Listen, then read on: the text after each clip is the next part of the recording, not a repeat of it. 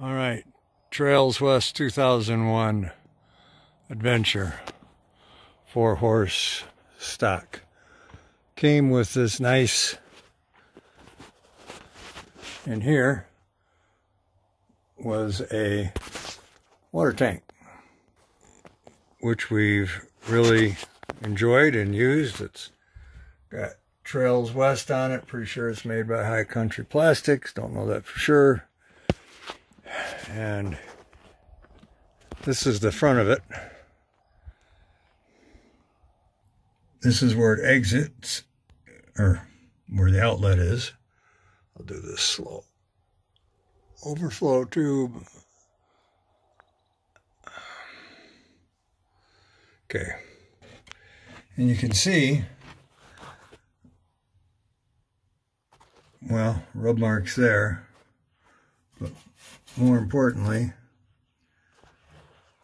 this hole opening for the outlet, see if I can get it to focus, has got,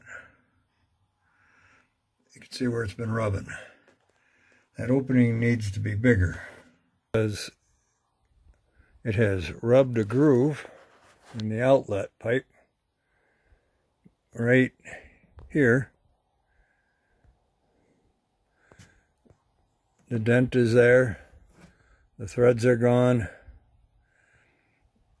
You can see where it's black there, where it's been hitting that edge of the opening. And it leaks right here. Or maybe here. It's hard to tell. But I put some water in it. Held my hand over a small amount of water. Held my hand over the end, and it's leaking from in here. And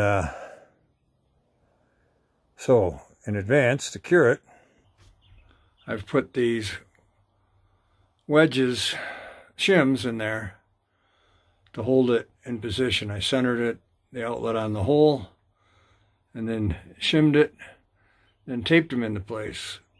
I don't want them to fall down, it's really tight, but on the other hand, I thought about screwing, drilling through them and screwing them in or gluing them in. Then I won't be able to adjust them. So we're going to try that.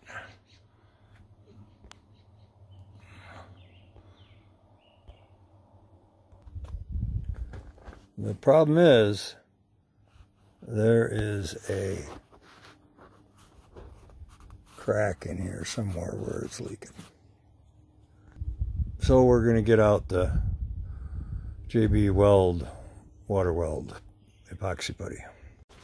So what I've done here is put the putty all the way up onto the threads. I'm just about to thread that on, and I'm hoping that two things happens. It seals any leaks, and where the thread is damaged and I thread the valve on there, that it'll take care of any leaking through the damaged threads. And in fact, maybe if I have to take it off someday, it'll actually form and make new threads there on the outlet. We'll see. Okay, I've tried to center it in the hole that they provided for the outlet as best I could. It's not perfect, but we're going to trust the JB Weld. I've got water in it up to here, and we've got no drips. Yay. I've added another shim here because this one's tight.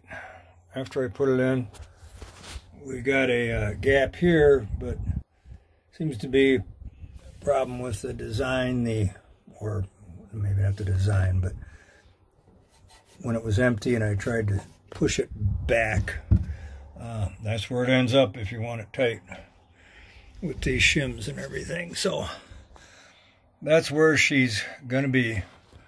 Gotta reattach the drain hose.